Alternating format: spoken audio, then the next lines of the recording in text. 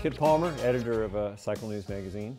Yeah, we just finished, or I just finished riding the new Kawasaki Z500, and I came away very impressed with the motorcycle. I mean, when you consider the price point of the bike, it's very, very affordable. And sometimes you might think that, oh, they might be skimping somewhere, but on this bike, you don't notice any skimping at all.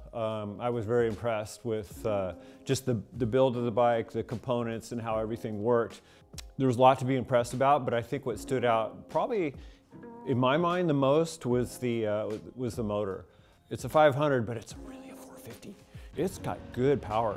I mean, it's got really good power for the size and the displacement. I found that it had a lot of torque. It was easy to get off the line. It tracked really well, and it pulled out of the corners really well. Very easy to ride. I like the torque because there were sometimes I would come up to an intersection and forget to downshift, and I take off. I'm in third gear, and I'm like, okay, this is fine. It'll still work, and it pulls away in third gear. It revs well. I mean, you can really, really rev that thing. I thought there was going to be a lot of times I was going to hit the rev limiter or something, but never did. And it just kept pulling and pulling. So I was really, really impressed with the motor.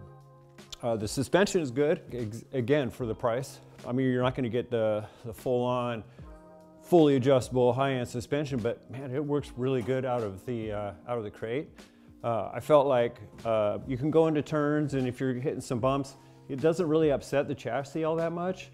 You could still just keep your momentum up, so I thought the suspension was really good. It fit my weight pretty well. I'm about 165 pounds, and I had no problems with the suspension at all. I thought it was really, really good. The brakes worked well. Again, price point, you're not getting high-end brakes, but these worked. They're very sufficient for this motorcycle.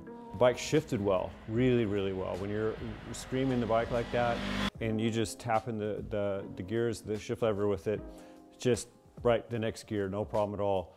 And same with downshifting. I thought the downshifting was really good, and the slipper clutch worked really, really well. Comfortable. I'm kind of tall for that bike. I'm about 6'1", but I didn't really ever feel really cramped on it. We rode pretty much all day, put a fair amount of miles on it, and I felt pretty fresh at the end of the day. The seat's comfortable, which I really liked. Trying to find something negative, I really couldn't. I was riding back, and I'm trying to think, wow, what's something I really don't like about the bike? Nothing really stood out at all. I think maybe in the morning when we took off and got on the freeway, felt a little buzzy to me at that time, but then I never thought about it again the rest of the day. And then I consciously thought about it coming back when we were on the freeway, and I'm like, it wasn't a factor at all. So overall, I mean, I think that for the price point and what you get, I think you really do get a really good looking motorcycle that really performs well at a really good price. I like having the two versions, the SE and then the standard one.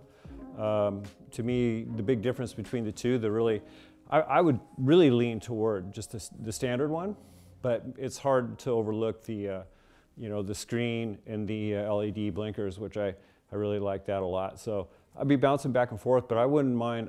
Even the standard, I'd be fine with that because the price difference isn't performance-wise. So I would seriously consider the standard one, but like I said, it's really hard to overlook that really nice screen and the LED blinkers. So I think it makes a fantastic commuting bike.